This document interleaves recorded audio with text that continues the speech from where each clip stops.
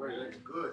All right, all right. So just like we started yesterday, we're gonna be saying some prayers, sending up prayers. We're gonna sound off the shofar so we can start this off in the spirit of the Most High. Okay? Okay. All right. So everybody, if you could turn to Psalm 61, and we're gonna start at verse 1. We don't have to get up yet. Once we start blowing the shofar, then we'll stand up. So I want James, Jacob, read it how you did last night. Everybody's going to repeat after him. Once you get to Psalm 61, say King. Okay.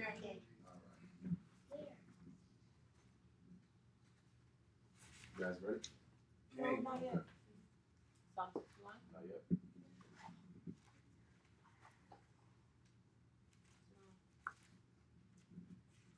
All right, we're ready. Okay. Psalm 61, verse 1. Hear my cry, Hear my cry. O Elohim. O Elohim, Attend unto my prayer. attend unto my prayer. From the end of the earth From the end of the earth will I cry unto thee. will I cry unto thee. When my heart is overwhelmed, When my heart is overwhelmed, lead me to the rock lead me to the rock that is higher than I. that is higher than I. For thou hast been a shelter for me, For thou hast been a shelter for me, and a strong tower from my enemy. and a strong tower from my enemies. I will abide in thy tabernacle forever. I will abide in thy tabernacle forever. I will trust in the convert, I will trust in the comfort of thy legs. Salah. Selah. For thou, O Elohim, For thou, O Elohim, hast heard my vows. hast heard my vows. Thou hast given me the heritage Thou hast given me the heritage of those that fear thy name. of those that fear thy name. Thou wilt prolong the king's life, Thou wilt prolong the king's life, and his years as many generations. and his years as many generations. He shall abide before Elohim forever. He shall abide before Elohim forever. Oh, prepare mercy and truth, O prepare mercy and truth, which may preserve him. which may preserve him. So will I sing praise unto thy name So will I sing praise unto thy name forever, forever, that I may daily perform my vows. that I may daily perform my vows. Hallelujah. Now we're going to stand up and sound the trumpet. Everybody face the east.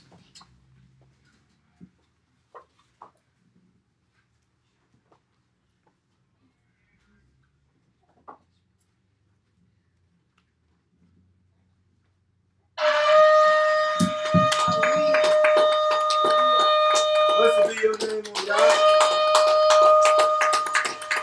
Continue to cover us and keep us. And you get the trumpet sound and I'm glad to listen up to the sweet incense. Hallelujah. Hallelujah. Lift up thy name. Bless you, Lord. Hallelujah. Hallelujah. Hallelujah. Hallelujah. Bless you, Lord.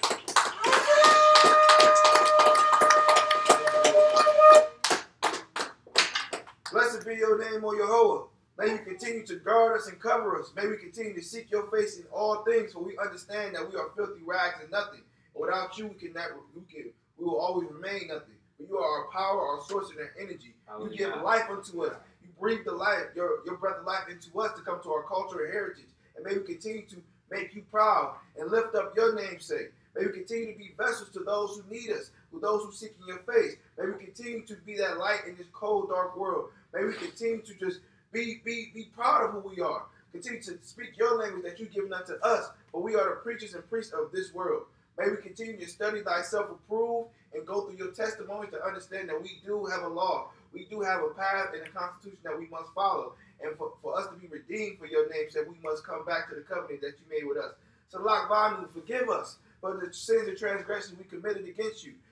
We were in the world ignorantly, and now that we know how to walk, we must walk perfectly as you had ordained it. And I say all these things by Hashem Yehoshua's name. Hashem Yehoshua.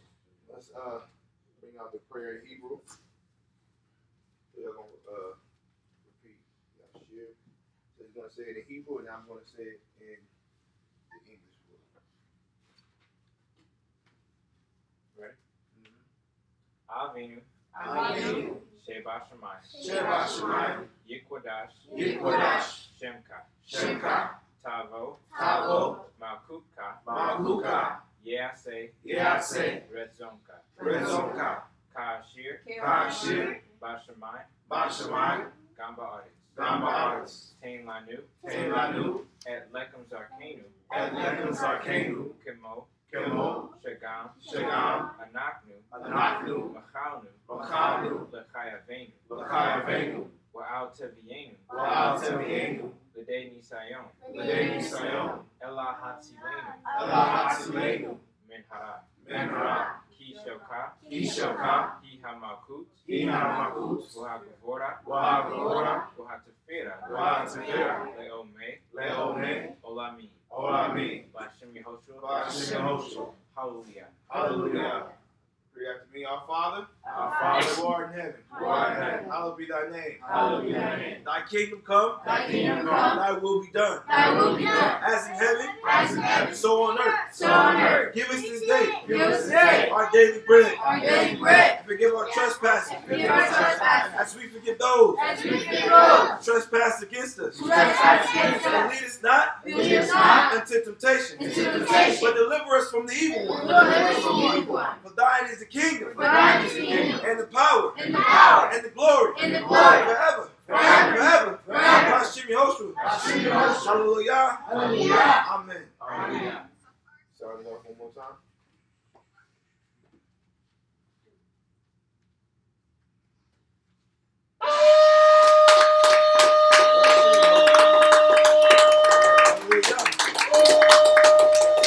Blessed be your name, O God. Hallelujah. Hallelujah. Bashem Yehoshua. Watch over us, O God. Shema. Bring us to our God, O God. May you give us sweet incense of our prayer. May we be clean and instructed. Hallelujah. Bashem Yehoshua.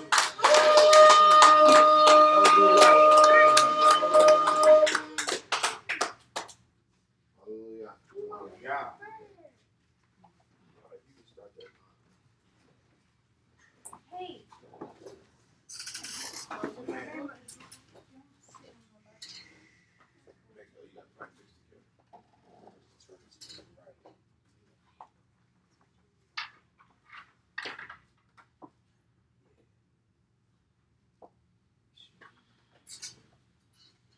All right.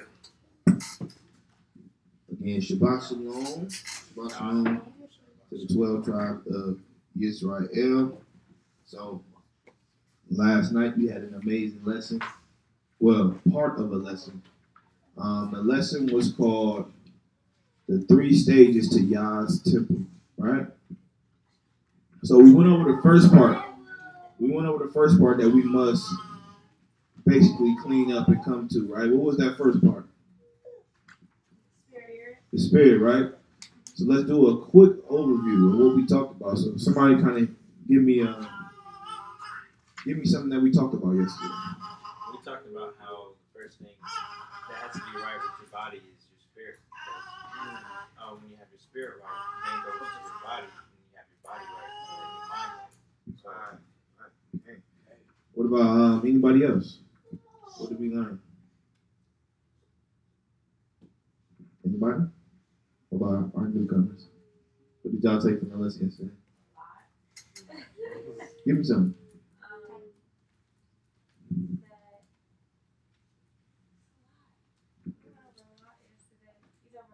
This specifically for the lesson, yeah. That really making sure that you have your spirit intact is really important because you're going to be under attack if you share the truth. Yeah, we all can attest to that, right? We all been attacked probably harder in the truth than in the world, right? Okay. Why? Because Satan can't cast out Satan. So why would he attack us when we were doing filthiness in the world, right? So just like they did Yehoshua and try to persecute him for being in the truth in the full spirit, so shall they do us. What else did we learn? one of the scriptures we went to is Revelations 3 and 19. Mm-hmm. As many as I love, I rebuke and chasten. Be zealous, therefore, and repent. Behold, I stand at the door and knock. If any man hear my voice and open the door, I will come into him and will sup with him, and he with me. To him that overcometh will I grant to sit with me in my throne, even as I also overcame and am sat down with my Father in his throne. He that hath an ear, let him hear what the Ruach saith unto the assemblies. Break that down real quick. So, verse 19 says, as many as I love, I rebuke and chasten. So, if we follow him right but we sin, then Jehovah, don't be surprised when Jehovah chastises us. And the rest of it is about if we do right, then Jehovah will come into our temple and eat, and he'll bring the Ruach and the Holy Spirit into us to where we can teach more and we can have more of the Spirit when we speak. Is it good to be chastised by the Father? Yes. Because if we're not getting chastised for our wrongs, what could that mean? He doesn't care about us. What else? He don't care about us, and what else? The Spirit has left us. That's probably the worst feeling you can ever have, right? It's like getting all your teeth pulled and nothing else is there. It's a bad feeling, right? So we went over the first part, which is the Spirit. You have to get your spirit right before getting anything else right. Our enemies knew that when they took our mind, and they used the Willie Lynch theory, saying, if you take the mind, the body shall follow, right? So they use that theory for evil, but we're going to use it for good, okay? So, 3 stages to a YAH'S temple. It starts with your spirit. If you get your spirit right, the mind shall follow, and the mind shall tell the body to follow as well, right? So, we're going to go to the second stage, which is the mind, right? Got to get our mind right, because our mind can wander, can't it? I know it's been times when I was younger in the truth where I could be reading scripture and get to think about something else, right? Because my heart wasn't purely on the Most High at the time, right? But we have to make it up in our mind that we're going to submit to the Most High in all things, right? So if somebody can give me John 8:32, and then also somebody give me Romans 8:1.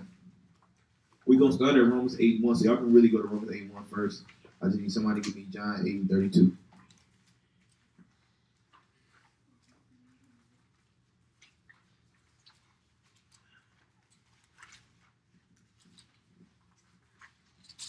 John 8:32. All right, bring it up. John chapter 8, verse 32. Ye shall know the truth, and the truth shall make you free. So we went through that yesterday, that us knowing it's true, although we are going to always go through the curses and always go through problems, it set our spirit free, right? Now we can dwell in peace in this captivity. Not saying we want to run from any type of chaos or issues, but we understand when things happen to us, it happened to us by who? And what did he say? When you come to a lower state, take it what? Cheerfully. So we understand that when things happen to us now, because we know the truth and who we are, and that it's chastisement by our Abba, our Father, we take it cheerfully and we're in peace with it because we know it happened because we did it, not because it just happened, right? So now it's time, since we got our spirit right, it's time to get our mind right. So Romans 8:1, who got that? Who got Romans 8:1? You got it? Romans 8, verse 1. There is, therefore, now no condemnation to them which are in HaMashiach Yehoshua, who walk not after the flesh, but after the Ruach. Say that one more time. There is, therefore, now no condemnation to them which are in HaMashiach Yehoshua, who walk not after the flesh, but after the Ruach. What's condemnation? Judgment. Judgment, right? Who would you rather take judgment from the enemy in the flesh or your? Right, because what do we have waiting for us if we stay true to the Most High? The kingdom come. Thy kingdom come, right? Thy will be done as in heaven, so on earth. So he's telling us if we stay in the Ruach, we're not going to receive condemnation for him. So that should be easy on the mind, right? Now I know in my mind, if I keep his law, statutes, and commandments and keep the faith in the Mashiach, that there is no condemnation for me. because I'm in full in the spirit, right? The Messiah took it cheerfully. Why can't we? Knowing that it's something great coming forth, right? And most of the time, because we see it, it's just like for black people, right? A lot of us who's ignorant or in the world, we always have this theory of I need to see it to believe it. But that's not faith, is it? It's not faith at all. So we have to really practice faith, because if you have high faith, then your works are going to follow you, and you're going to start gravitating people towards you who have that same faith. And now you have here a congregation who's in the true faith of the Most High and the Son Yahushua, right? Okay? So walk not after flesh, but after the Spirit. And the Spirit is what? What did we go over yesterday? What is the Spirit? The Word, right? So now that we have that cleared up towards a step to a Yah temple, let's move on to the next phase again, which is the mind. So somebody get me Numbers chapter 16, verse 21. All right? So what we're about to do is go over this first link. We'll pull it up. The first link, right?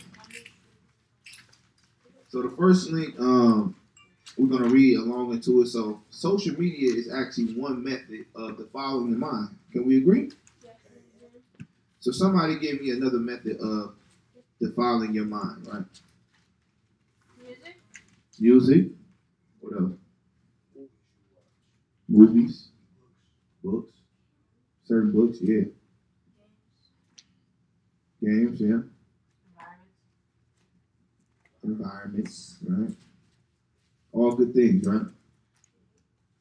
Somebody tell me, what does television mean? What does television mean? So when you separate television, tele itself is a Greek meaning which means an end or complete. So tele by itself is end or complete. And then you have vision.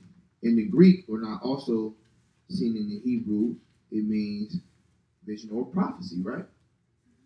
So when you put these two meanings together, you have a complete end prophecy. And what are they showing in most of these movies now? End times. Our enemies are telling on themselves not only of what weapons they have, but they know what's coming. Right? Let's go to the first purge. Let's put this in mind. We got to put this in a mindset of ours. How many purges have they made, right? How many purges have it been? 4. And why is this one called the first purge?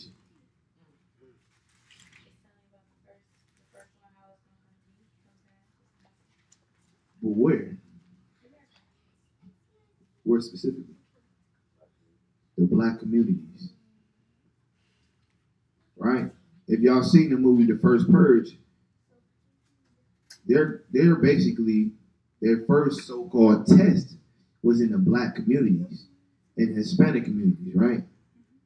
Because they have this mindset that we're animals, we're thieves, we just chaotic people. 3/5 of a man. And that's a whole nother lesson right there. 3/5 of a man. It's property and animals, right? So they said we're gonna test this project here first, right? So what happened in the movie was this: because that method didn't work in the black community. Like, one thing about us is we under curses, and we know we under curses, right? But we're not gonna let the system determine how we're gonna be under these curses. It's backwards, but it's true. Meaning this: how many of us, we kill each other, right? But then the white man kills us, then we would offend, we want to rally, boycott. It's just like this. It's like a parent, right? I can only whip my child. You can't whip my child. So that's how the black community in that movie perceived it. Like, yeah, we sell drugs to each other, we kill each other, but y'all not about to have no project in our neighborhood. trying to pay us to kill each other. So what happened? What happened when their system or their method didn't work? What did they do? They sent in their own soldiers to start killing black people. Say it again. They sent in their own soldiers to start killing black people. They sent in their own soldiers to start killing black people. What just happened in Chicago? They say that it's a bunch of gang wars and people being shot right and left, but it's really the cops paid off people going in there killing us and then saying that we did it. So they have sent agents into our neighborhoods to kill us off. And just like the first Purge movie, what did they say? We don't know who that is killing everybody. These people just came out of nowhere. And then they found out later on it was soldiers, paid agents, CIA, coming in their neighborhoods causing chaos because we wouldn't turn on each other on their watch. You see? So, what they're telling us through these movies is a vision. They're telling us their complete vision or prophecy of what they know to come. Just like in X-Men, just like in Independence Day. Where do you think they get chariots from? Or these UFOs? Somebody get that from me. You can go Ezekiel and we can go Jeremiah.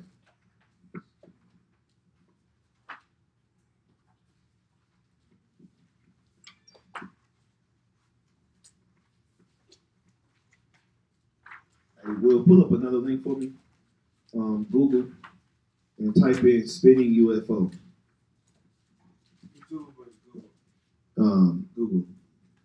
You got it? Somebody find that. Somebody give me Jeremiah. So let's see a prophecy of just the Messiah himself.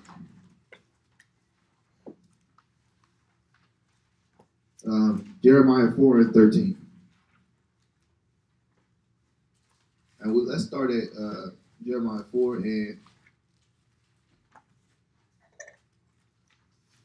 12. 4 and 12.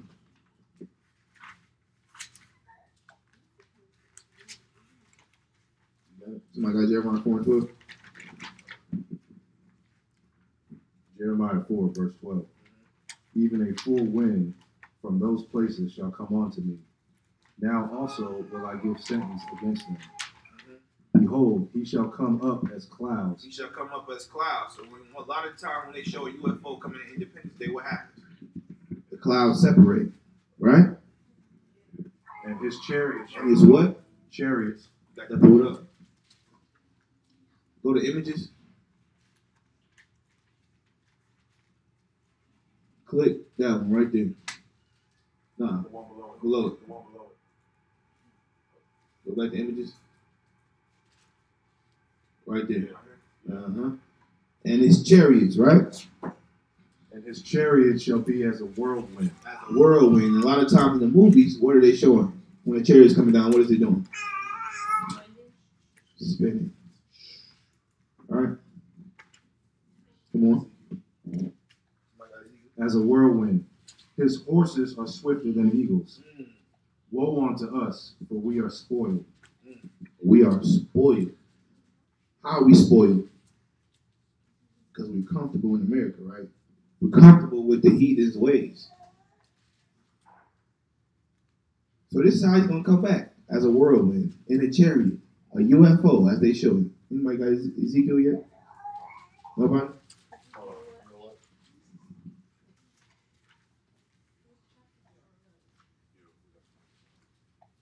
Give us 1 minute. Ezekiel. Anybody got any questions? Anybody got questions? No? No questions?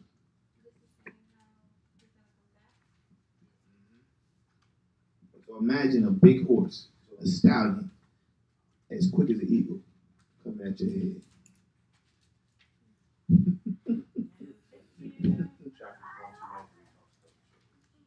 So let's get Ezekiel 1.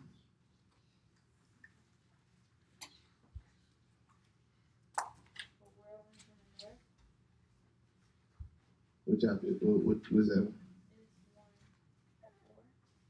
Read it for me. It says, "And I looked, and behold, a whirlwind came out of the north, a great cloud, and a fire enfolding itself. And the brightness was about it, and out the midst thereof as the color of amber, out the midst of the fire."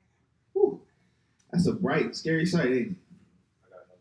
And how do when the UFO come in the movies, what's the first thing you see? A bright light. Most people when they see it, they do this, right? Because it's so bright. This is biblical prophecy they talking about. So now, not only are they showing you that they know the Messiah is coming, they also show that they're trying to be prepared. That's why you got Donald Trump talking about he need a space force. You got they got satellites in space. Who be giving that? The lady nest in the stars, or they like an eagle, right? They're doing all these things, and we think they're preparing for other countries. No, they're not. How do we know that? Because they're all in one. They're all in one Confederate Union called United Nations. So we know they're not against each other. They're preparing for the Messiah, right? So that we know that they're preparing carnally for the Messiah. So how must we prepare? But we first have to get what right? Mind. All right. So we just dropped that. We're gonna move on. So somebody give me Numbers 16 and 21. So we gotta stop going every day. And majority of the day, we all in television, social media, games, a lot of people on YouTube. You know, so caught up in what's going on in the world. But the word tell you all that, right? Okay? So we have to prepare ourselves spiritually, mentally, and physically for what's to come. But first, we must prepare ourselves spiritually. And then we shall get our mind right. So give me Numbers 16 and 21. Numbers 16, verse 21. Separate yourselves from among this congregation, that I may consume them in a moment. Say it one more time.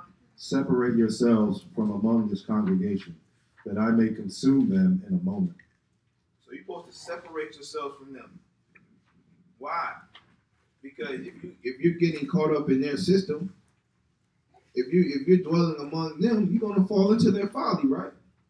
How are you gonna ever become spiritually clean like that? How you ever gonna have the right mindset to do right if you're around filth and lucre, right? So we, as a people, must separate ourselves because there's judgment coming to them, and you don't want to be a part of that, do you? Nope. We ain't gonna even go into the judgment of enemies. That's a whole nother lesson itself, right? Okay. But just understand, the Most High has ordained separation from the beginning, just like He put Adam where? What part of the garden? Eden, right? He put him on a whole different side, right? So let's go to keep reading. Actually, keep reading. Verse 22. And they fell upon their faces and said, O Elohim, the Elohim of the spirits of all flesh, shall one man sin, and wilt thou be wroth with all the congregation? So it says, shall one man sin, shall he be wroth with all the congregation? Let's see. And Jehovah spake unto Moshe, saying, Speak unto the congregation, saying, Get you up from the tabernacle of Quarak, Dathan, and Abiram. And Moshe rose up and went into Dathan and Abiram, and the elders of Israel followed him. And he spake unto the congregation, saying, Depart, I pray you, from the tents of these wicked men. So why did Moshe tell the congregation to depart from these specific men?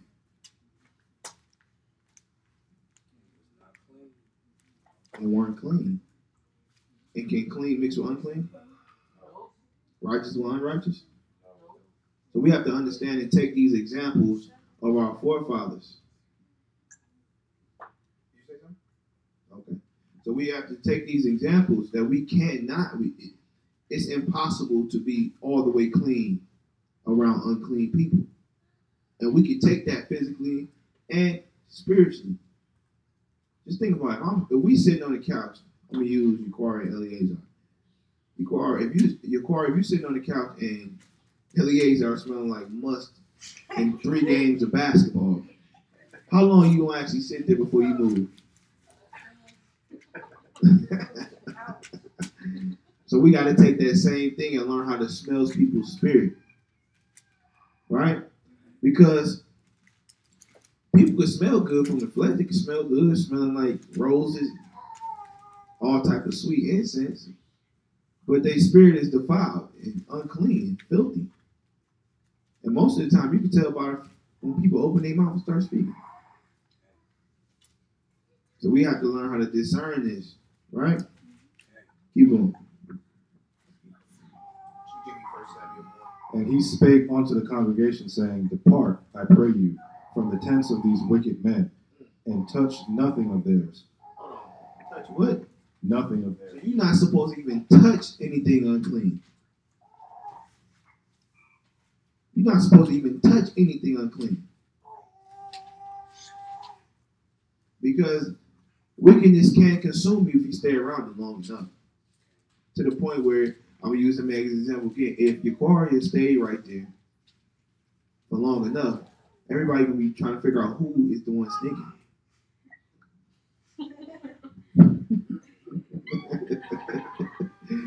And eventually, if you stay there long enough, his stench will get on you. No, seriously, that happens. People stay on. If especially we play sports. If you sitting right here and you on the bus next to somebody who stink, that part that's on that person touching them is going to stink. My arm is going to start to stink. So we got to take that also with people that we surround ourselves by, whether that's who teaching us, whether that's who we're teaching, whether that's who we building with in the word. We can't allow stench to come in the congregation because it could defile the whole thing, right? So Moshe was telling the congregation that y'all need to get away from these people and don't even touch nothing that they've touched, because everything they've touched is defiled. Right? And touch nothing of theirs, lest ye be consumed in all their sins. Keep going. So they got up from the tabernacle of Korah, Dathan, and Abiram on every side. And Dathan and Abiram came out and stood in the door of their tents, and their wives and their sons and their little children. And Moshe said, Hereby ye shall know that Jehovah hath sent me to do all these works, for I have not done them of mine own mind. And how many people can stay in the mind of the Most High and not their own mind? You see? That's why we have to get our spirit right, because we got to understand all the things that we were doing in the world is because we wanted to do it. It wasn't the Most High. So coming in this truth, we have to give all that up and reprogram ourselves to get in the mindset of the Most High. Okay? So Moshe was that example of being in the mindset of the Most High. Because when he wasn't in the mindset, what happened? You know what I'm saying? The people got to him, right? The people got to him. Keep going, we can go to 30. If these men die the common death of all men, or if they be visited after the visitation of all men, then Jehovah hath not sent me. But if Jehovah make a new thing, and the earth open up her mouth and swallow them up, with all that appertain unto them, and they go down quick into the pit, then ye shall understand that these men have provoked Jehovah.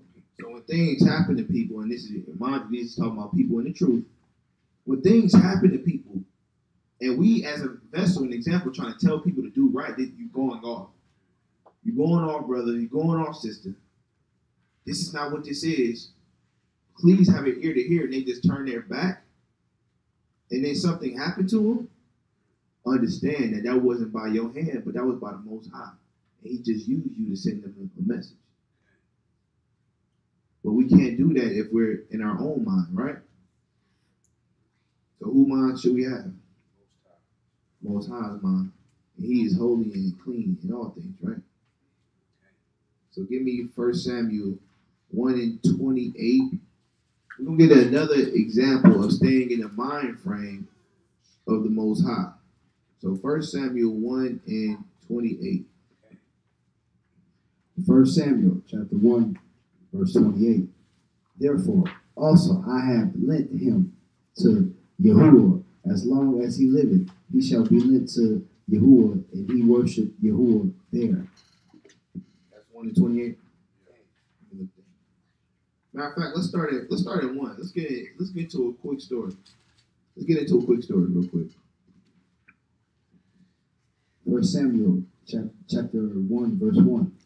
Now there was a certain man of Mount Zophim of Mount Ephraim, and his name was Elkanah, the son of Jeroham, the son of Elihu, the son of Tohu, the son of Zuph, and Ephrathite. Verse 2. And he had 2 wives. The name of the one was Hannah, and the name of the other Peninnah. And Peninnah had children, but Hannah had no children. So this brother had 2 wives, one that could not have children and one that did have children, right? Verse 3. And this man went up out of his yearly to worship and to sacrifice unto Yahuwah of hosts in Shiloh. And the 2 sons of Eli Hophni and Phinehas, the priest of Yahuwah, was there. And when the time was that Elkanah offered, he gave to Peninnah his wife and to all her sons and her daughters portions. But unto Hannah he gave a worthy portion, for he loved Hannah. But Yahuwah had shut her womb. So the husband favored who?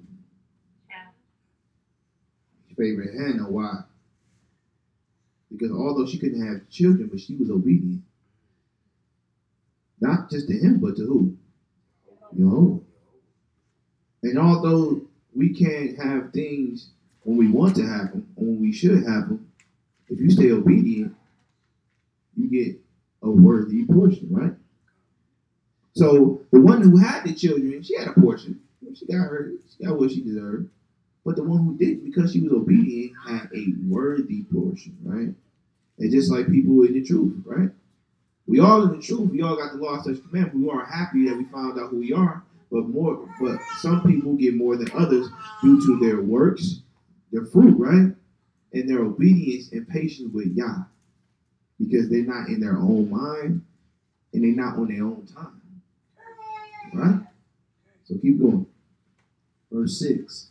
And her adversary also provoked her sore for to make her fret, because Jehovah has shut her womb. No, she couldn't have children. And as he did so year by year, when she went up to the house of Jehovah, so she provoked her, therefore she wept and did not eat. So she went up to, through all this time she couldn't have children, she still went up to the Most High and praised him, right? She still praised him and gave him the praise, and she showed him that this is what she wanted. She wept. And what else did she do? She started fasting. What's the good thing about fasting? Children, I know the children know. Somebody give me, what's some good things about fasting?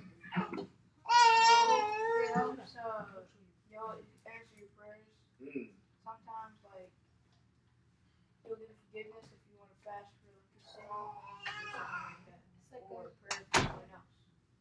It's like a sacrifice. Right. Sacrifice. That's the key word. Sacrifice. Right? What else? Remember we talked about the 7 things to get into the kingdom, right? What was the first thing we had to do coming through the door? Take a bath, Wash and sacrifice. Sacrifice. So we have to sacrifice in order to be heard, right? Keep going. Okay. Verse 8. Then said Elkanah, her husband, to her, Hannah, why weepest thou? And why eatest thou not? And why is thy heart grieved? Am not I better to thee than 10 sons? So Hannah rose up after they had eaten in Shiloh, and after they had drunk. Now Eli, the priest, sat upon a seat by post the temple of Jehovah. And she was in bitterness of soul, and prayed unto Jehovah, and wept sore. And she vowed a vow, and said, O Jehovah of hosts, if thou wilt indeed look on the affliction of thy handmaid. So he said, if you could just hear my prayer and look at what I'm going through. Why? Because the other wife was provoking her, right? She was throwing in her face that she could have children, and she couldn't. Was she shamefaced? Not at all. She was proud, wasn't she? And what did the scripture say in Ecclesiastes 26? I was going to say pride comes before fall. Mm-hmm. I believe it's another one. Not that one. When it talks about the one wife should not hate the other. You know what I'm talking about? Let's get that. Ecclesiastes. I believe it's in 26.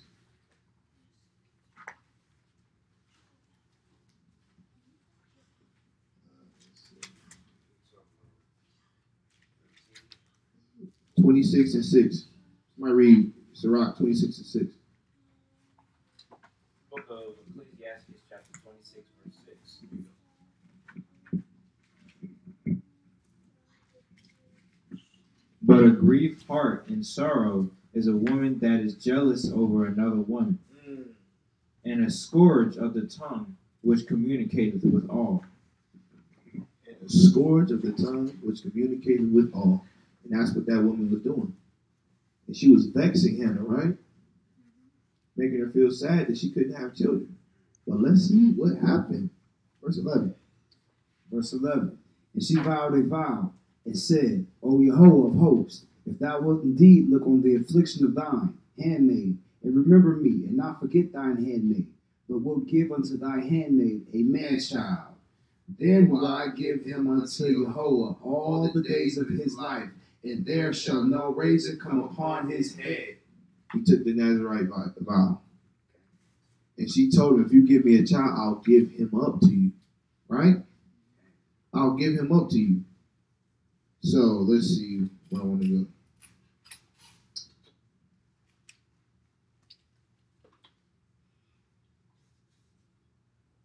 Let's hop to 20. Let's get to the point. 1 Samuel, verse 20. Wherefore it came to pass, when the time was come about after Hannah had conceived, that she bare a son, and called his name Samuel, saying, because I have asked him of Jehovah. Because she stayed faithful and obedient to the Most High, and she could not have children, and the Most High favored her for that. Even through all her sorrows of being persecuted, right? Being vexed. She stayed in the mindset of Yah. And what did he do? He blessed her. He blessed her. But what did she give up first? Is this the blessing I'm talking about? Did she bless him with this child? Or with something else? Was this the blessing that she received? I would say yeah, but no. Well, after that, she received. What are we about to go to? Watch this. Yes, but no. So she got her first child, but what did she have to do with the child? So she had to sacrifice more, though, right? And he became a high priest. Now let's go to 1 Samuel 2 and 20. Got it?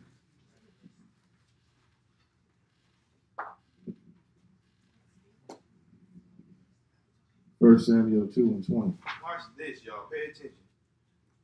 Come on. And Eli blessed Elkanah and his wife, and said, Jehovah, give thee seed of this woman for the loan which is lent to Jehovah. And they went on to their own home. And Jehovah visited Hannah, so that she conceived and bare 3 sons. How many? 3 sons. 3 sons. And 2 daughters. And 2 daughters. And the child Samuel grew before Jehovah. Hallelujah, man. Let's give it up for the Most High, man. Give it up for the Most High. That's what happens. When you are faithful, when you're obedient, when you're in the mindset of Yah, he continues to bless you. So she couldn't have children at first. Why? Because we first have to do what? We have to be brought to a lower state, and we have to show that we can take it cheerfully, right? And with us going through the persecution comes what? Blessings. What's the saying we always grew up with? Before better days come, you must go through worse. So that has to be shown. You have to show that you are faithful, because anybody can show they're faithful through happiness. Anybody can show it. The real test is when you fall on your face.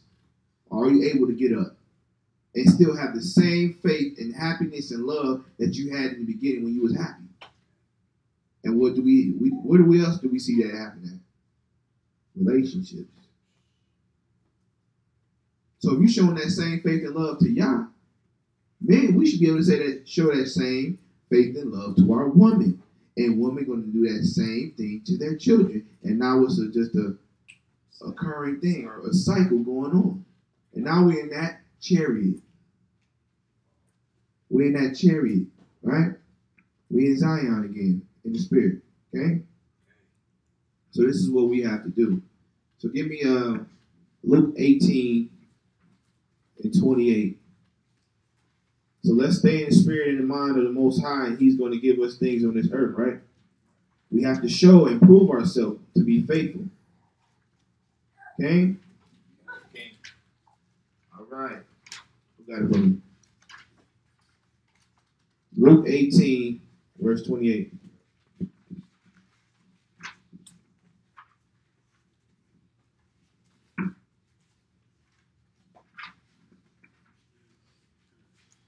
Luke 18, verse 28. Then Kepha said, Lo, we have left all, follow thee. And he said unto them, Verily I say unto you, there is no man that hath left house, or parents, or brethren, or wife, or children, for the kingdom of Elohim's sake, who shall not receive manyfold more in this present time, and in the world to come, life everlasting. So we got to understand, we went through this last night, but we got to reiterate it, because we got to understand, we aren't the first people that give up everything, or willing to give up everything. We aren't the first, and we won't be the last, will we? Think about this. Put this in your mind, right? Yehoshua was already in the kingdom since the beginning of time, right? He left his royal throne to come down and kill himself. Not kill himself, but you know what I mean. To give his life up for us. Right? He left his royal throne. He had no worries. He was good. And he came down to be a sacrifice for us. And that's true love. And he didn't even hate us for it. He still loved us. And in the midst of him being persecuted, he still asked our Abba, forgive them, for they know not what they do. So we have to be, it's hard for us because our mind has been defiled and it has been raped by the enemy. So now when we get things, because things have been taken from us, when we get things, we just don't want to let them go, right? No, I can't get my money up. I need my money, even though she got $100,000 in the bank. No, I can't get this shirt up, even though she got a whole wardrobe. He got a whole wardrobe. Nah, brother, I can't show up to that, man. I got other things to attend to. Can't attend a holy day? You can't attend a holy day? You got other things to do? Holy days, are holy days a commandment? Do you have to do them? But yet, you got some brothers and sisters thinking you don't have to keep the holy days. He said throughout your generations. What do throughout your generations mean? So what does that mean for those who feel like we don't have to keep them? They're in their own mind, right? But what did Yah say? Keep him forever where? In your mind, right? So when we keep him in our mind, this is what happens. Joshua 1:8. You see how the spirit moves. I wasn't even supposed to go there last night. It's supposed to be for today, but we're going to go back to it again. Joshua 1:8.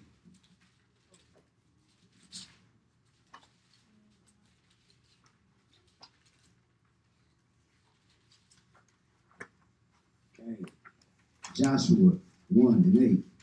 This book of the law shall not depart of thy mouth, but thou shalt meditate therein day and night, that thou mayest observe to do according to all that is written therein. For then thou shalt make thy way prosperous, and then thou shalt have good success. So this is what happens. Did Hannah have good success? Yes. When King David and Solomon was in the spirit, did they have good success? Yep. See, we have to start really using our forefathers and foremothers as examples of how to live, from the good and from the bad, right? Somebody name me another woman that had good success. Ruth. What about Ruth? She left her family from the Moabites to come to be in Israel with her mom. Who else had good faith? Wow. Because she led her people, she saved the people from heathen. Who else? Abraham. Abraham, right? What about Judah? All good examples, right? All good examples of how we should be.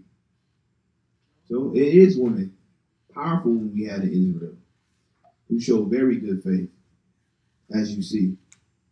You got some brothers who don't like to hit on these stories. I like to hit on them because we have to show our sisters in obedience, you still can be powerful. You still can be a strong woman, as we've seen, and as a Proverbs 31 woman, right? Okay. So we have to shine light on both areas of men and women on how powerful we are as a people together, though. Not mixing and mingling with the heathen, not doing our own thing in our own mind, but us coming together in a mind state of Yah, right? Right? Have a Yah mind. And through that, we gather together. We understand that we are not a nation desired by the enemy, but by who? The Most High. All right? So let's go to 1 Peter 4 and 1. 1 Peter 4 and 1. So in this life, we definitely could have success, but understand, if we're not like-minded, if we're not willing to sacrifice, we won't be glorified in the kingdom. You'll be the least in the kingdom, actually. But the work starts here first, man. We have to really be willing to give up everything. All right? Who can raise their hand and say, I'll give up everything right now? All right? You give up everything? Okay. Everybody says that until it's time to put it to test. But we'll see soon for everybody. 1 Peter 4 and 1.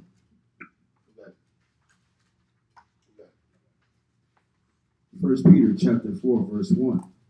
For as much then as Mashiach hath suffered for us in the flesh, arm yourself likewise with the same mind. Repeat that one more time. Verse 4. For as much then as Mashiach hath suffered for us in the flesh. In the what? In the flesh. In the what? In the flesh. Arm yourself likewise. Arm your what? Arm How yourself. do we arm ourselves? Ephesians 6 and 10. Somebody give me Ephesians 6 and 10. Arm yourself likewise. Arm yourself likewise. He told us to arm ourselves likewise as the Messiah did. Not like King David, not like King Solomon, not like Adam, but like the Messiah, the ultimate sacrificial goat, or lamb, I'm sorry, lamb.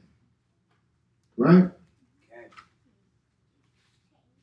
Sometimes that is a hard pill to swallow for people. So let's see read that one more time. Verse 4. For as much then as Hamashiach hath suffered for us in the flesh. Suffer for us in the flesh. Nicole, what can you give that's more important in Yahushua's life? That subsides his life. What about you, Taylor? What can you give that'd be more valuable in his life? What about you, Porter? Your clothes and food would be more valuable in Yahushua's life? What about you? You? You? You? You? Y'all? What about you? Definitely not me. What about you? You can't give nothing more valuable in this life. So that means the only thing that you can give is what? The scriptures say an eye for an eye, tooth for a tooth, right? He gave his life, we have to give ours and be a living sacrifice. In all things. For men, we always want to bring out the scripture, your wife shall be subject to her husband in all things. We got to be subject in all things to Yahushua. You want your wife right, you got to be right. Woman, you want your children right, you got to be right. That's how this thing goes. It's called a ripple effect. So read that from the top again. 1 Peter chapter 4. For as much then as Christ, for as the Mashiach has suffered for us in the flesh, arm yourself likewise with the same mind. For he that hath suffered in the flesh has ceased from sin. What's the with the armor is? Ephesians 6 and 10. Finally, my brethren, be strong in Adonai and in the power of his might. Put on the whole armor of Elohim. Put on the whole armor of Elohim. Come on. That ye may be able to stand against the wiles of the devil. That you may be. What does the wiles mean? Temptation and deception. Traps. Right? Let's see some traps right now. Will, give me that link. Let's go to the first link. Let's see some traps that Shaitan brings forth. Scroll down. So it says, start right there.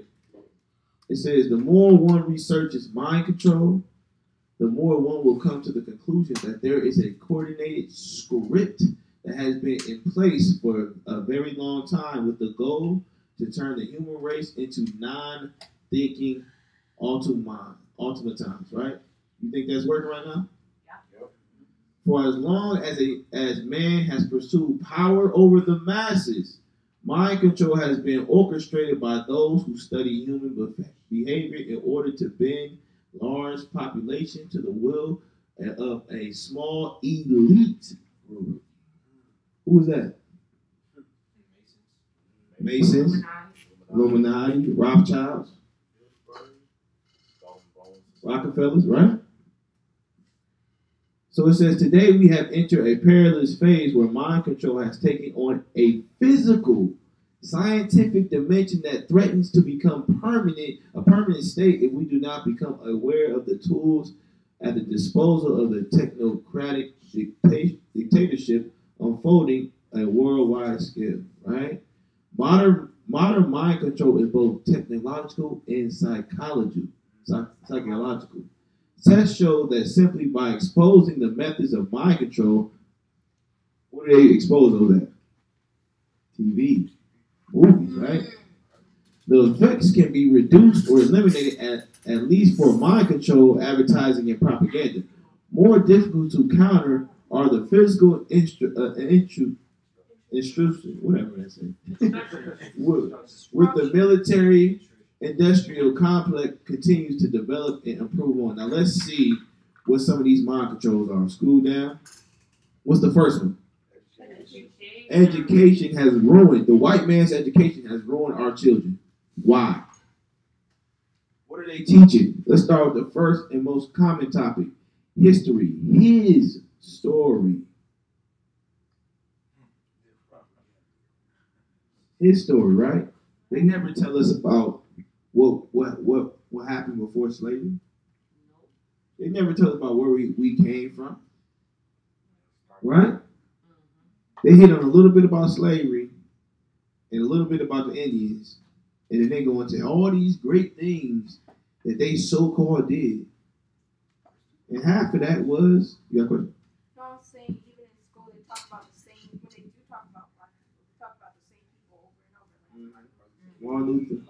Martin Lucifer King, yeah.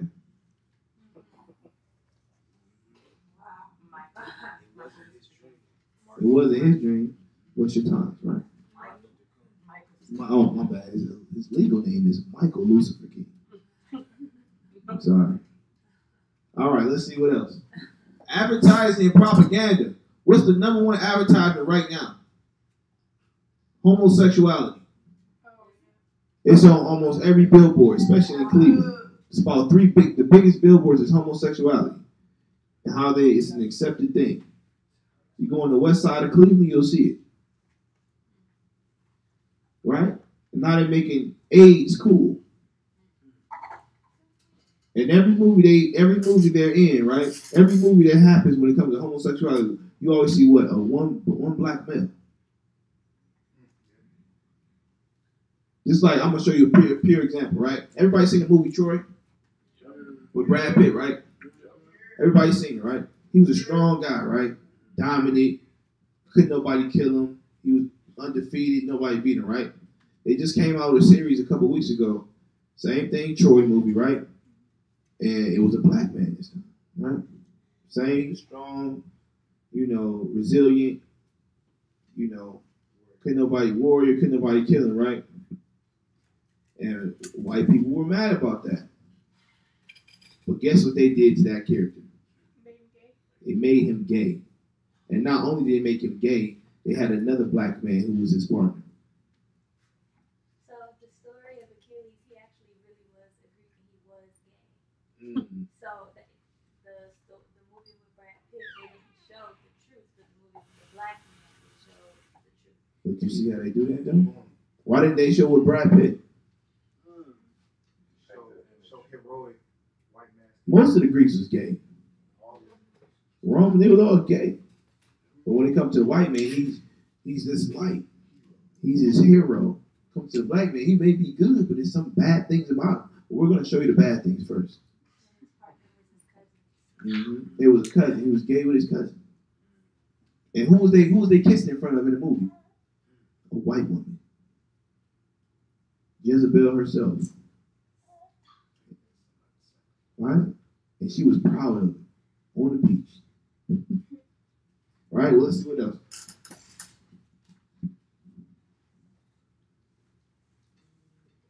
Predictive programming, right? Many still deny that predictive programming is real.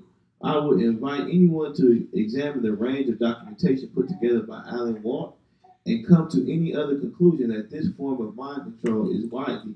Predictive programming has its origins in predominantly elitist Hollywood, where the big screen can offer a big vision of where society is headed.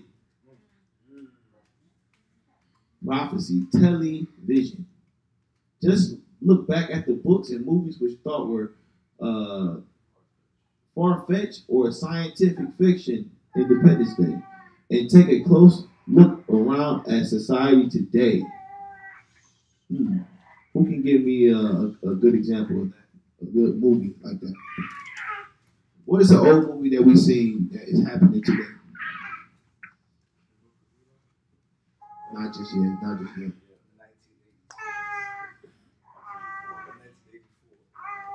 Anybody give me a good movie?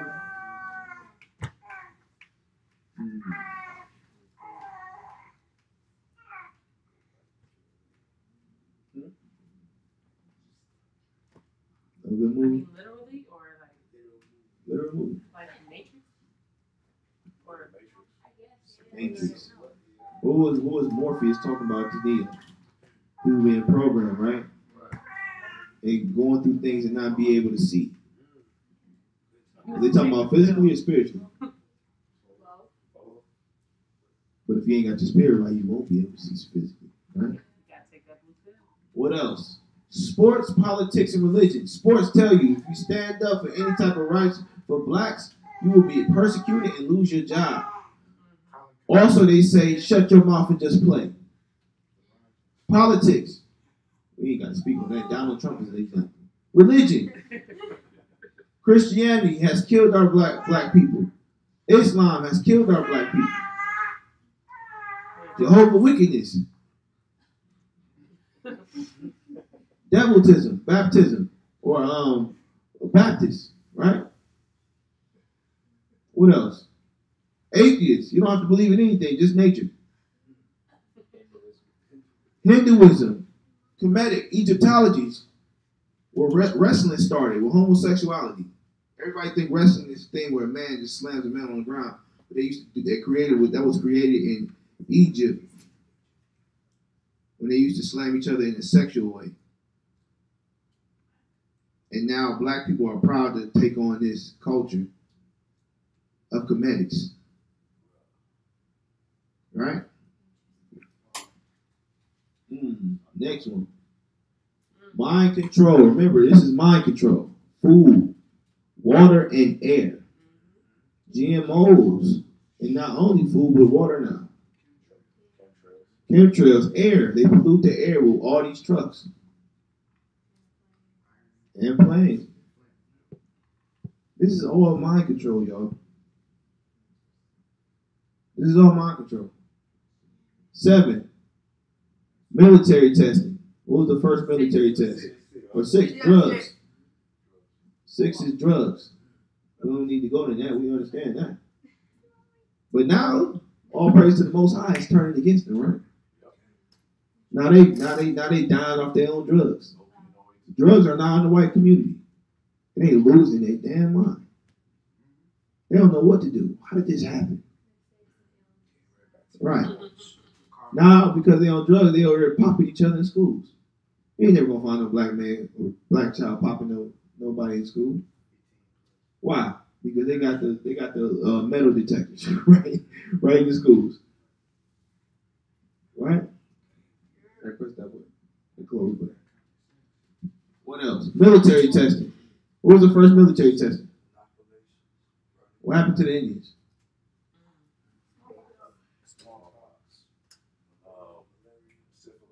Syphilis. So that's pretty much it on that. Let's go to the next one. Next link. Yeah.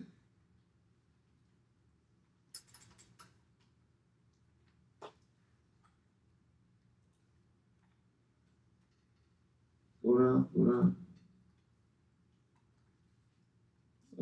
Scoot back up. So it says social engineering, the art of hacking of human beings, is an age-old threat, but the meteoric rise of online social media usage has led to a new security challenge: social media engineering. In this attack space, there are no matrix-style hacker skills required. It's not human versus computer; it's human versus human. Social media is not just one-to-one communication, but one-to-many, which greatly expands the attack surface. Criminals can spread malicious links across an entire organization. Watch this. How many of y'all ever went on a website? Let's use Amazon, for example. And that same thing that you looked up has now popped up as a ad on Instagram. Figuring out what you like. Search engine. So when we sign up on these social medias and give all our information about our age, where we're from, our full name, we have now unlocked the data on not only who we are, but what we like to do. Right? So, where we at? Oh, okay. We at all humans are vulnerable to social engineering, which is facts. Some are harder to trick than others, those who are not really social heads. However, in any large group of people, a few are guaranteed to fail the test, and it may not matter that victims can eventually discover the roots. Once the money is gone or the election is over, the hackers have moved on to other targets. With social media engineering, there is no reason for a hacker to think small. Of course, a lonely citizen is fair game. They are too small to fight back. However, even a powerful nation-state agency is a great target. Wells Fargo last year just got caught for embezzling all that money from their clients. The bigger they are, the harder they fall. And social media provides a way to connect to each and every one of its human employees. what is to be done? We should force all citizens to access the internet by true name. In free countries, there is no such rule because humans need some degree of online anonymity for personal and for political reasons for people like businesses, right? However, this also means that it can be difficult to know if any online account has been created solely for the purpose of social engineering. We're going to stop right there. Go to the next link. So now y'all see, y'all ever had them friend requests that you just don't know who it is? They got one person following them. They look like somebody you know, and it just pop-ups, right? And you probably receive, I know I received like 30 of them. I'm like, man, what is this? Now all of a sudden you get tagged in these posts of pornos or bad videos, not knowing if you click on that link, it's a wrap. They have now accessed everything about you, from you to your family. Right? So we got to be aware of these things. Okay? The next one is, go down. Keep going, keep going. That's it? Okay, this is the last one on the mind. So it says, social engineering attacks are not only becoming more common against enterprises and SMBs, but they are also increasingly sophisticated, with hackers devising ever more clever methods for fooling employees and individuals into handing over valuable company data. Enterprises must use due diligence and effort to stay 2 steps ahead of cyber criminals. Social engineering attacks typically involve some form of psychological manipulation, fooling otherwise unsuspecting users or employees into handing over confidential or sensitive data.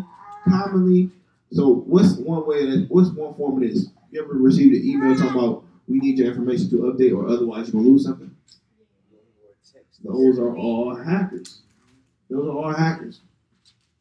So it says commonly social engineering involves email or other communication that invokes urgency, fear, or similar emotions in the victim, leading the victim to promptly reveal sensitive information, click a malicious link, or open a malicious file. Because social engineering involves a human element preventing these attacks, it can be tricky for enterprises. So me personally, I used to work at Bank of America, and I know one person, she literally lost $150,000 in credit because she thought it was an email from us.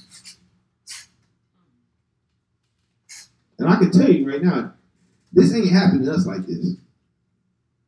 It used to. It's not happening. So it's all their devices that they have used against us is now turning against them. Oh, shimmy hosting, man. Hallelujah, man. So let's go on. So that's the end of, what's the next one? What's the next one? Okay, perfect. Perfect. Stay right there. So that's the end of the first, or that's the end of the second stage is the mind, right? So we had the spirit. We got to get right. Then once we get the spirit right, we get our mind right, right? Now we have to get the body right. All right? So let's get 1 Peter 5:1. Hey, y'all share, can you click that? All right, here, see if you can plug this up. Take that pot. Try not to move it. Just plug it up, yeah. Take that bottom out.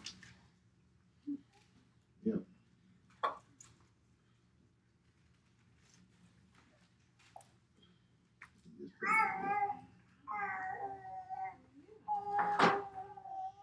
It's all good.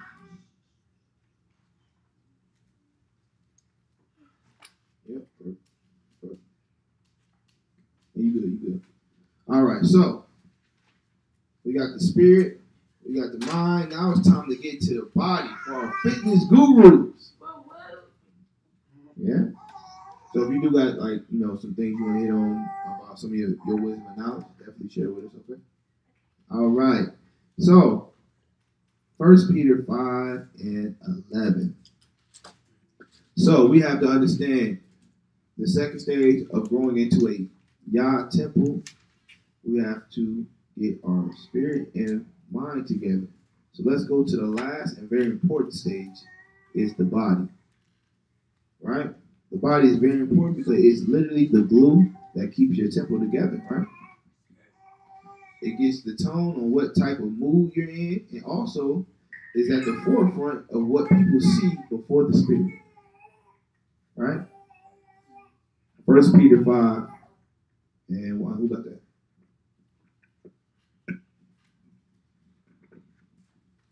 Book of 1 Peter chapter 5 verse 1. The elders which are among you I exhort, who am also an elder and a witness of the sufferings of Mashiach. So this is a witness. Witness of the suffering, right? This is a person who looks like they are about this work, right? You have to look the part, right? How you gonna walk around here looking like Floyd Mayweather and talk about you a prophet? Not so you gotta be A bum. But you don't look like a man of the Lord when you got all this bling bling on. You know what I'm saying? You just not dressing the part of a prophet, right? You dressing like a woman. You got some men around here wearing weaves now. You know, we all want to strive to be like the prophets, right? The prophets wore long garments, and they were the representation of Yah. And we have to be that same testimony, right?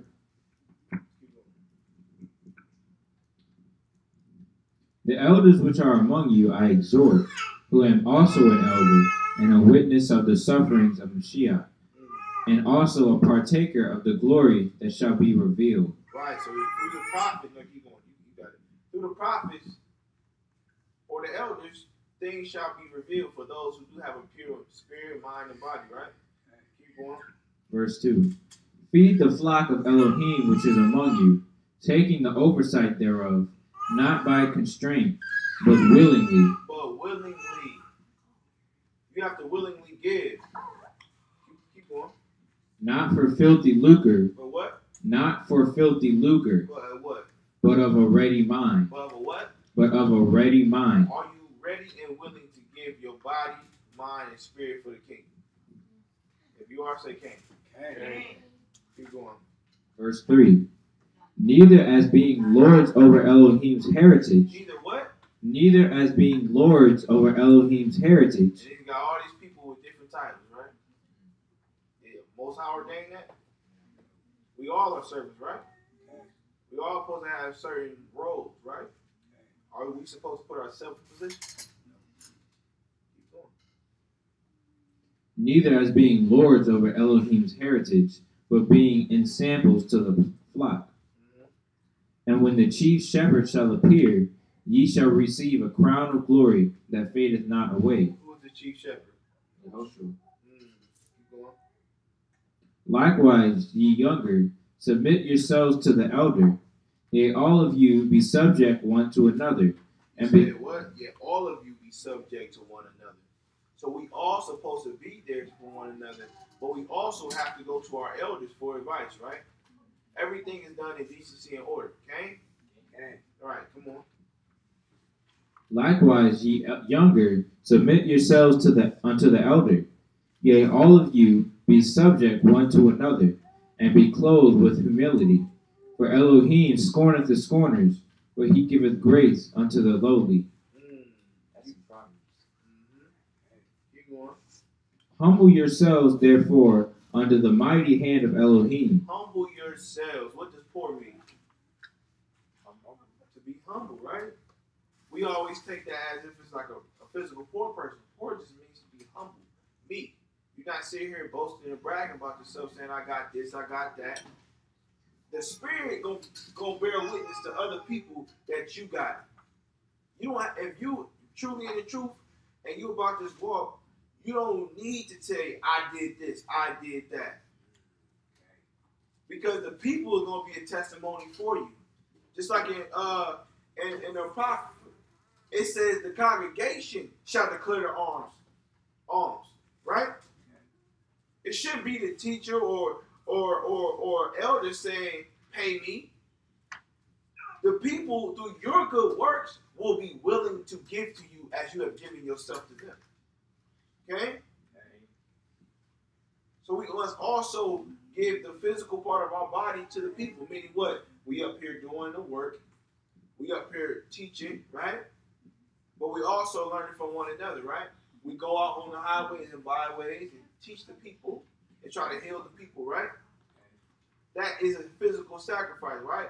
Because not only does that take time away from our families, but that takes time and patience dealing with other people's spirits.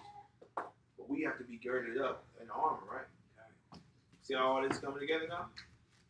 The armor of Yah is what we have to put on. And all that concludes the mind, body, and spirit. Keep going.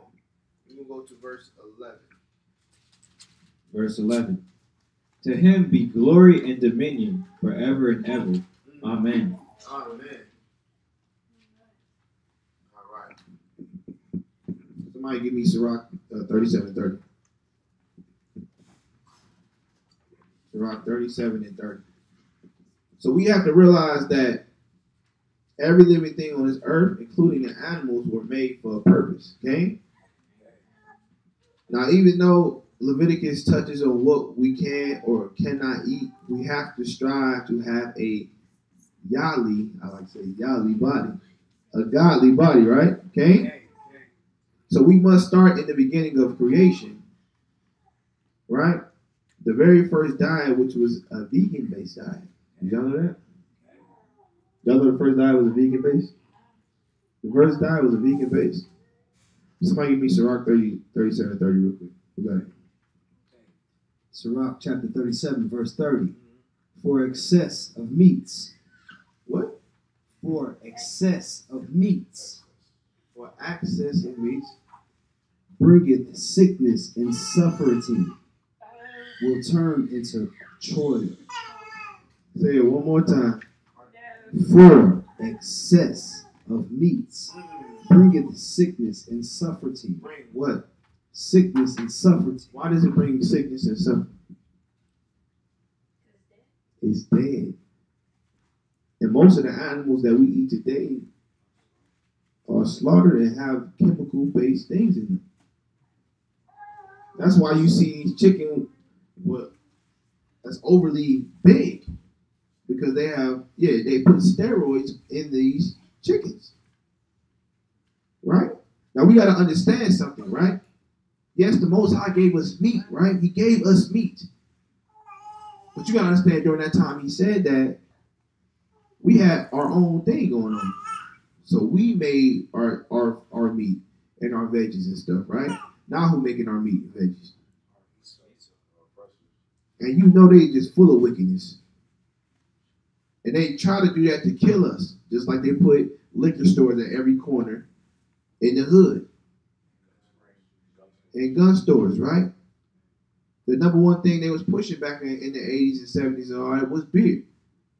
Why? Because beer can kill a man's seed. But see, our seed is so strong through Yah, can't nobody kill it. I don't care if you're a crackhead, you do drugs, you can have a child because your seed is that strong. Right? But we have to understand, yes, he gave us meats, but these are very things that's killing us. Who's number one in cancer?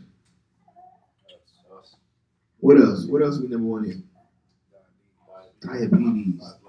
I know my family has a lot of people with diabetes. What else? That's more of a sexual.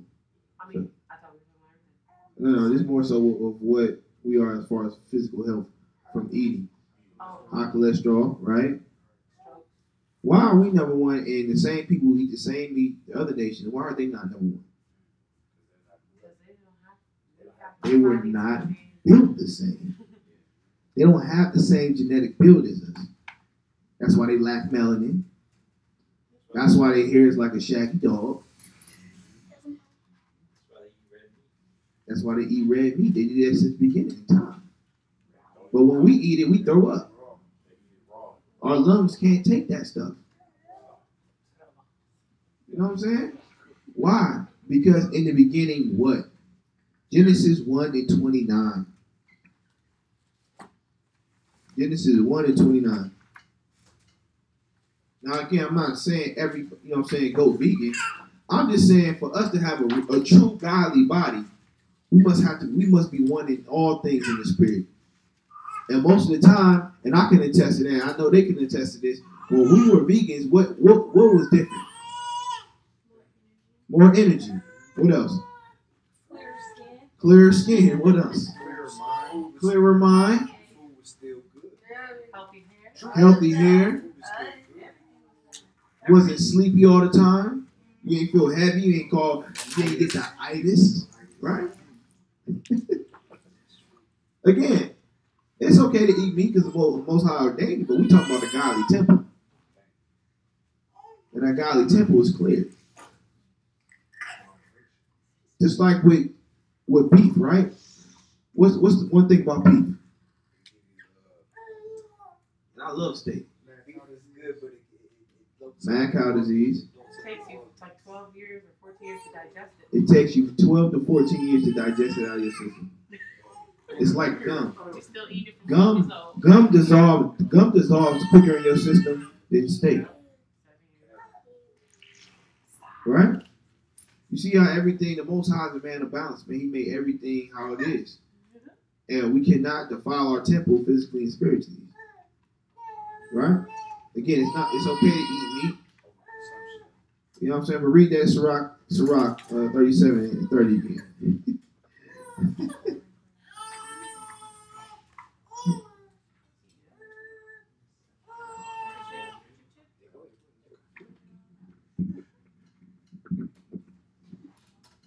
The book of Sirach, chapter 37, verse 30.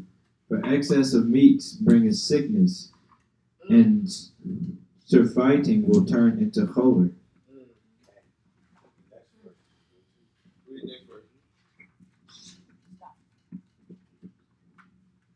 By surfeiting many have perished, but he that taketh heed prolongeth his life.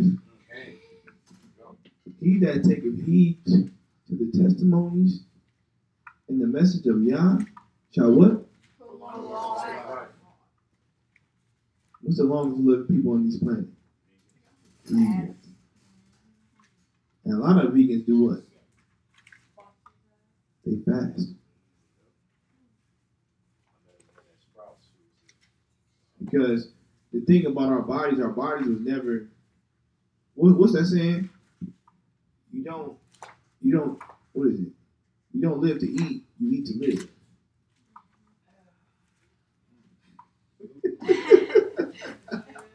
So again, if we want a godly temple, we must first take these natural cleansing steps. We have to detox our spirit, which is going to detox our mind, and which is going to follow the detoxation of all toxics in our body. That's why when we fast, for those who just start, they get the shakes. Right? They ill. Some people faint. Because their body are not used to not sacrifice. Their spirit is not used to sacrifice. Right? So let's get the original diet. Genesis 1 and 29.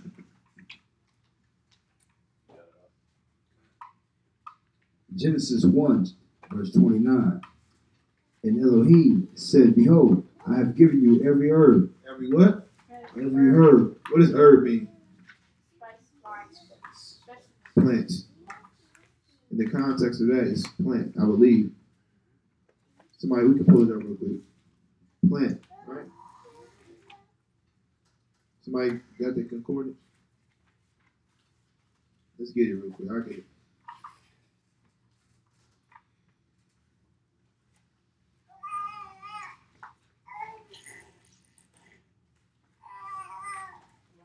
Solomon gonna be a vegan too. That's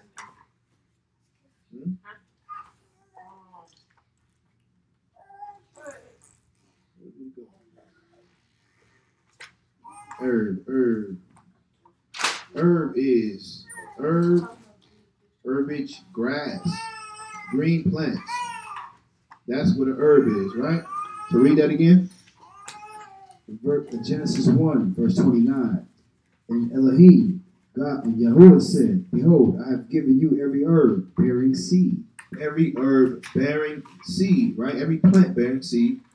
Which is upon the face of all the earth, and every tree in which is the fruit of every tree yielding seed. To you it shall be for meat. To you it shall be for meat. What does that word meat mean?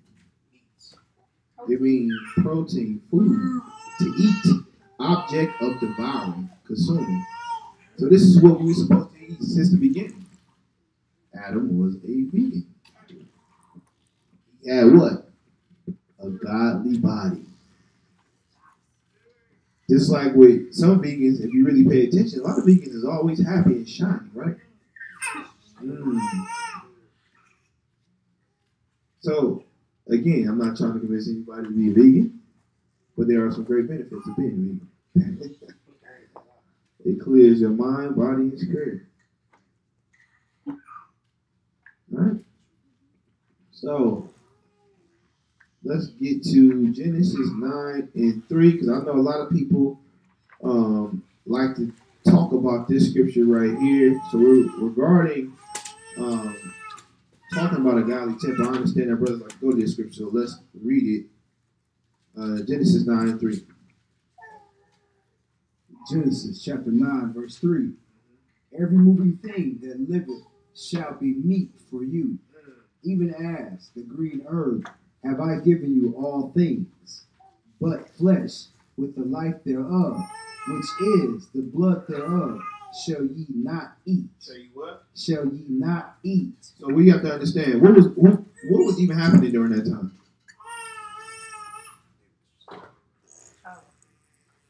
That was the time after the flood, right? That was the time after the flood when they finally got off the ark. So the vegetation during that time was finished. You know what I'm saying? It was done. So at the time, what did he have? What was the only thing he had on the ark? You gotta eat, right? So yeah, he has ordained us to eat meat due to what? Circumstances like a flood or the curses, when he told us that we should go in want of all things, right? So yes, we have access to meat and we can't eat it, but we're talking about a godly temple. We're not talking about an average temple, a fit temple. We're talking about a godly temple, okay? All right, so let's get to Sirach 37:30 again. Let's get an understanding of this. And somebody give me Daniel 1 and 7. I think that's what I want. Daniel 1 and 7. So let's read Sirach 37 and 30 again. Yeah, Daniel 1 and 7. Sirach chapter 37, verse 30. For excess of meats bringeth sickness, and bringeth sickness, and suffering will turn into choler. By surfeiting have many perished, but he that taketh heed prolongeth his life. He that taketh heed what? Prolongeth his life. And we want to live, right? Yeah. Start at 7. Daniel 1 to 7. All right? Daniel 1 and 7. Unto whom the prince of the eunuchs gave names. For he gave unto Daniel the name of Belshazzar, and to Panachiah of Sirach, and to Mishael or Meshach to Arushah of Abednego. What verse is that? That was verse 7. I'm sorry. Okay, 8. I'm sorry. But Daniel proposed in his heart that he would not defile himself with the portion of the king's meat. With the what? The portion of the king's meat. Wow. Why did he say that? It was unclean. So we know that they put GMOs and all these steroids in these meats that we eat, and we eat them willingly, what are we doing? And we all are guilty of that, right? Especially last night. All right. Keep going. Nor with the wine which he drank. Therefore he requested of the prince of the eunuchs that he might not defile himself. So even wine has pork in it. Some wine has pork in it. Not all of it, but some wine has pork in it and pig's blood in it. Smoke it, David. No, I checked it. Mogan David is a kosher wine. It's called Passover wine. And in Mogan David is no sugar or carbs. Everybody, all praise, hallelujah, hallelujah. Oh man. All right, you read verse 9? Yeah. You read verse 9? All right. Oh no, you good. Give me 1 Corinthians 6 and 13. And let me see if this is what I really want. Oh yeah. Give me Romans 14. Romans 14. 1 Corinthians. I want Romans 14 first. You stay right there. Somebody give me Romans 14. I think we almost done, y'all. Yeah, we almost done, y'all. You got it? Romans 14. Yep. The book of Romans, chapter 14, verse 1. Him that is weak in faith receive ye, but not to doubtful disputations. For one believeth that he may eat all things. That he may eat what? For one believeth that he may eat all things. All together. That he may what? Another of all things. All right, come on. Another who is weak eateth herbs. Why? Because herbs does what? Strengthen. You want to hit on that? You want to hit on herbs? Yeah, I mean, plants provide more protein than meat. Most people don't know. And it just does more for your body. Too much protein can actually make you sick. And even when it comes to bodybuilding and strength, I'm really into calisthenics. Most people don't know that's body weight exercises. It's a difference between being able to lift a heavy weight and being able to control your body weight. And most people who do calisthenics are vegans and vegetarians, and they're a lot stronger than your typical bodybuilders or weight trainers. All right. All praise. You gotta know how to run and climb, get ready. Right, exactly. All right. Let's keep going. Verse 3. Let not him that eateth despise him that eateth not, and let not him which eateth not judge him that eateth, for Elohim hath received him. So yeah, we have brothers and sisters who eat meat, right? And we got brothers and sisters who don't eat meat. Both still are good, but physically one is healthier than the other. Yes. You can heal illnesses and sicknesses with the plant-based diet too. Was a lot of the prophets vegans? Was a lot of prophets vegans and pescatarians? Right? A lot of the prophets were vegans and pescatarians, right? All right, so I want you to keep going. Let's see that is. Yeah, that's it. That's it on that one. So give me 1 Corinthians 6 and 13, right?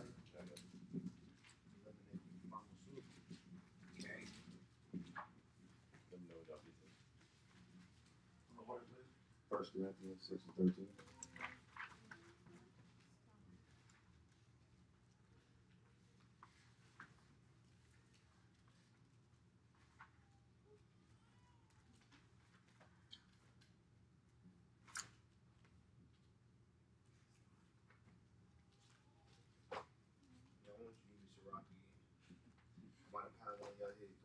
All right, ready?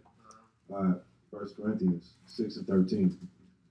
Meats for the belly, and the belly for meats, but Elohim shall destroy both it and them. Now the body, meats for the belly, and the belly for meats, but Elohim shall destroy both it and them. Now the body is not for fornication, but for Adonai, and Adonai for the body. So we know. That's not saying he destroyed people who eat meat. Okay? He just basically saying it's going to be a time when we go back to the kingdom, we not eating meat, man. Man, just my understanding. Why? How can we prove that? Give me, you stay where you at. Give me Revelations 21. Revelations 21. Oh, that was the last chicken last night. And I want let's start at verse 1. 21:1. Yeah.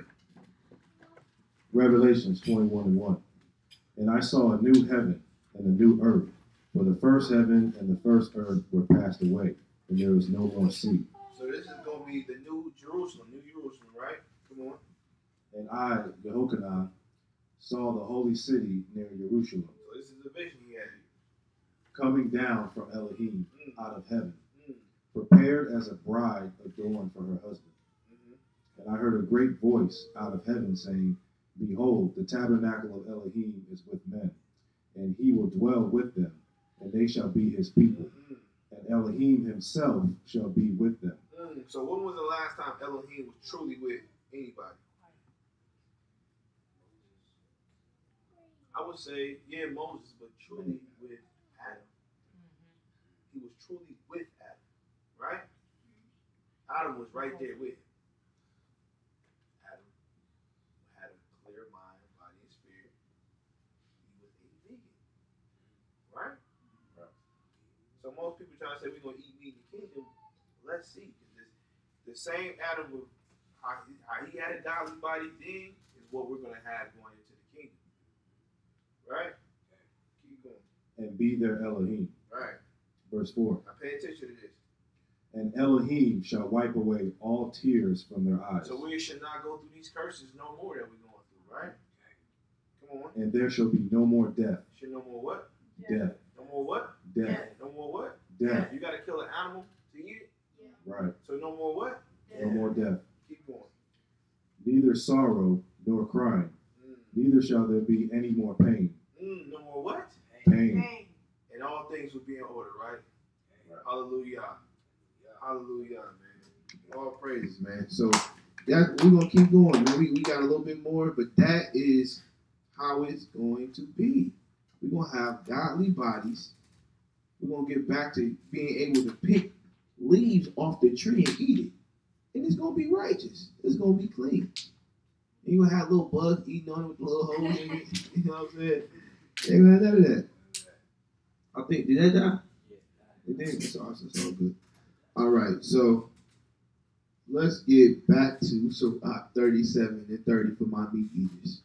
Right? For excessive meats bringeth sickness. Bring a what? Sickness. And surfeiting will turn into choler. What does that mean? What does choler mean? Choler mean is the bile. The bile, the superabundance of this fluid creates anger, which is formerly supposed to be produced or of irritation of the passions. So by what you eat creates your mood. What you eat creates your mood. How can we prove that? After eating some fried chicken, what's the first thing we want to do?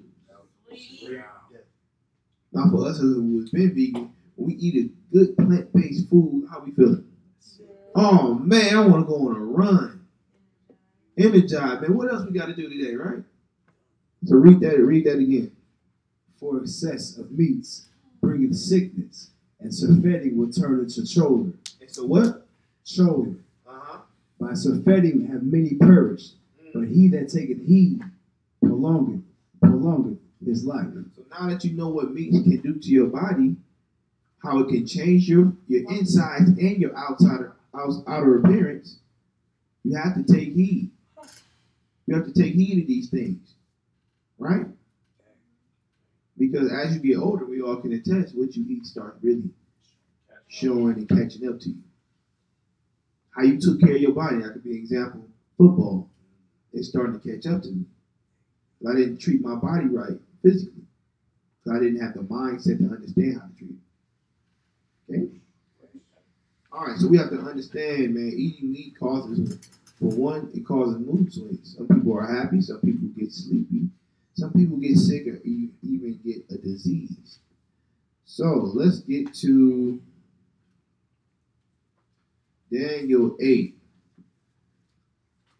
Daniel 8. So knowing these things, we got to know defiling our bodies like this one only makes us it'll make our spiritual connection harder to get to Yah, right?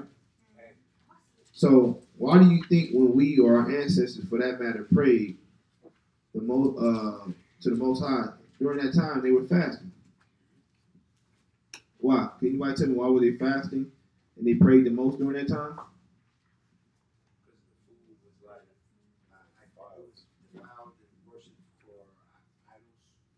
No. Like you said earlier, you have a better chance of getting your prayers answered during the fast. That's true, but what is the true reason they prayed the most during the fast? Because their bodies were clean. They were undefiled during that period of time. And that's when the Most High comes to you majority of the time, is when you're clean, right? But if we're constantly clean in our eatings, you'll understand that he'll be heard more, right? So during that fasting, their spirits was more open to the Most High. And truth be told, man, a lot of people get visions during fasting, right? So we're going to take Daniel, for example.